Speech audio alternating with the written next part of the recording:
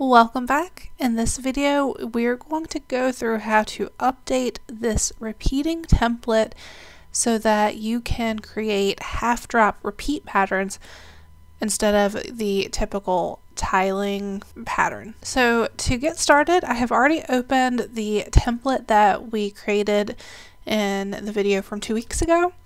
If you want to check that video out, I will leave a link in the top right. You'll see the little eye in the corner, and it will go through the basics of how to set this up. For now, I'm just going to go through this very first artboard, and I'm going to delete what is already in there. I'm going to change this background to white, and then using Z on my keyboard, I'm just going to zoom in to this first artboard. So this is what I'm going to use in order to create the new half drop repeat. So I'm going to concentrate on making the pattern first and then updating the template. So at the end of this video, I recommend saving this separately so that way you can make your patterns and your typical tile repeat, and then you can also make them in the half drop repeat, and they're already set up for you. So I have opened up some clip art that I created last year. I've used it in a previous video on creating greeting cards. Once again, I'll leave that link up in the top right. So to make this video easier, I'm just using the clip art that I already have. So you can use anything that you have created, or if you want, I will leave some links below for some clip art that I have on my website. Or if you want to use these ornaments, it's something that is on my Creative Market account, so I will leave that link as well. So with your Move tool selected, so that top tool on the left, or V on your keyboard, select your design. I'm using the keyboard shortcuts Command C, or you can use Edit, Copy. Go back to your document, and then Command V to paste. And this is pretty large, so I am just going to scale this down.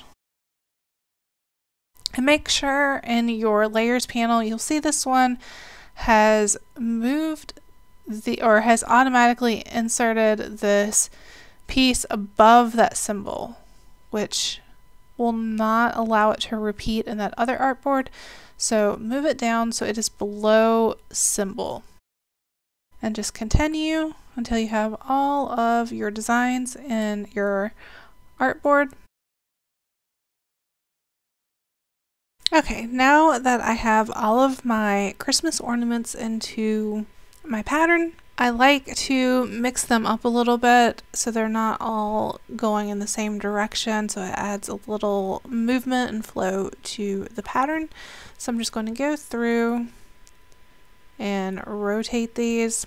And you can make the decision if you want where it's basically still one direction, or if you want this to be a multi-directional piece, so you can have them going upside down. Now that I have them going in different directions, I want to change that background color. It's perfectly fine to keep it white. I want to change it to something other than white because I also have a snowflake that I would like to add in, and it is white, so I would like something so that I can actually see the snowflake. So the best thing to do is to pull colors from the design already, and then you can adjust it, like you can make it lighter. Don't love the pink, so I'm going to continue playing around with it until I find a color that I would like. Okay, so I decided to do something a little different and do a darker background because it really makes those ornaments pop. So to get started, I'm actually going to grab all of these ornaments, and I want to enlarge them slightly because I think there's enough room to do that. So this very first one, I'm moving off of the edge of this artboard.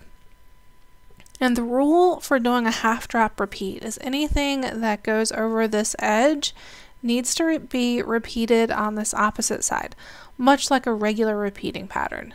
The only difference is it also needs to come down halfway. So this artboard is 2 inches by 2 inches. So this ornament needs to move over 2 inches to the right, and then it needs to drop down by 1 inch. So to do that, with the ornament still selected, copy and paste. So Command C, Command V, or you can use edit copy and then edit paste. And then come down here at the very bottom right of your screen in the transform panel. You'll see the X and Y.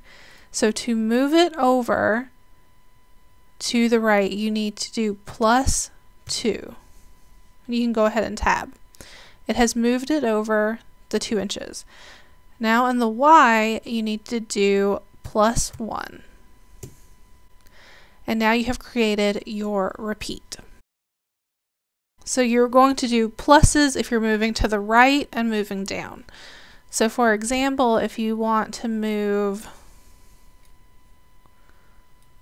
I'll do this one.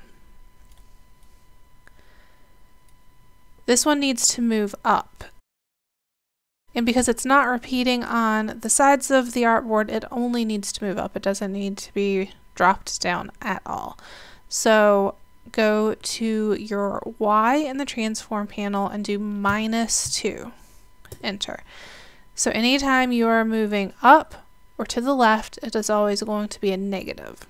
And once you get the hang of doing plus or minus, it's really easy to do the half drop repeat, especially if you set up an artboard on an easy size that you can divide by 2. So keep it with even numbers or something fairly easy to divide in half.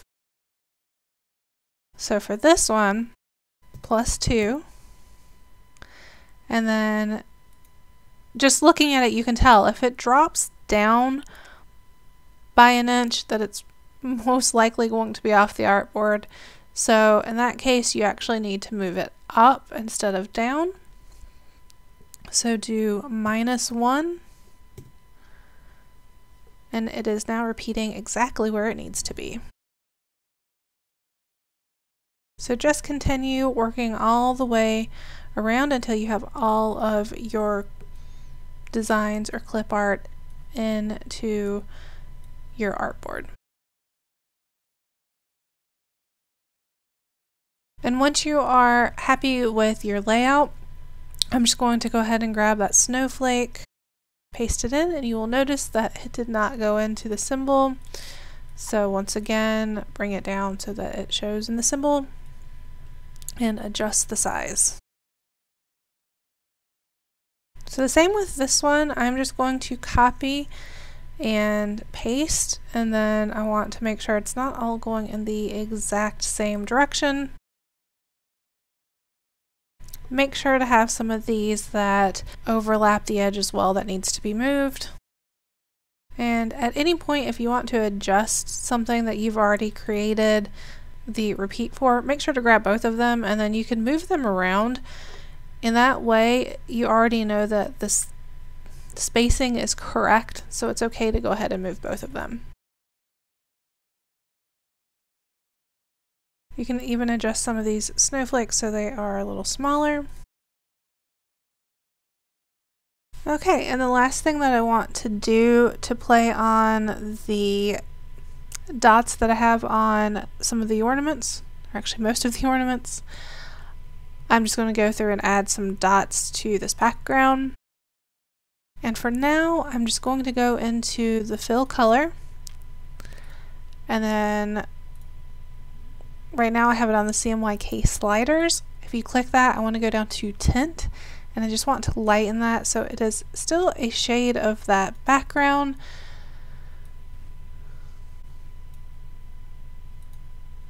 And then just continue creating these. It can be different sizes. Once again, make sure that you have some that go over the edge. Okay, and once you have everything the way that you would like it, I'm just going to go through on the layers panel, and I noticed all the ellipses went above the symbols, so I'm just going to move them down and grab everything in the symbol and group it. That way it's just easier to see. Okay, so now I'm going to zoom back out, and you can see that we have a repeating pattern, but it is not lining up correctly. So I have all of the rows grouped together. So I'm going to select all of these, right click, ungroup all, and this time I'm going to go over one column. So you should have, if you set it up the exact same way as me, you should have 4 of them. These I will group. Go into the transform panel, and you need to drop it down by half, so -1, and then do the same for the column that is 2 over. And just note, you can do plus or minus when you're shifting the entire column. Okay, and then I'm going to grab those 2 columns, ungroup, select these bottom 2 tiles from those columns, Command C to copy, Command V to paste, and then bring them down. Okay, so for the most part it looks like everything is repeating how it should be, although I'm noticing a few issues on some of the ornaments. So I'm not sure why it's doing that, so I'm going to go back to the symbol, and then I'm going to make a square that's the exact same size as the artboard, so that is going to be 2 inches wide by 2 inches high. Align it horizontally and vertically. Okay, so I made the clipping mess that I talked about in the last video, and as you can see, everything is now lining up correctly with the exception of this one ornament, which it looks like I forgot to bring over to this other side. So to fix that, I'm just going to copy and paste it, bring it over to the left by 2 inches, and then bring it down by 1 inch. And that should remedy the problem. So it looks good. It's repeating the way that it should be. And now you have the exact same setup for a regular repeating tile and a half drop repeat. I hope you enjoyed the video, and as always, don't forget to hit like and subscribe. Thanks, guys.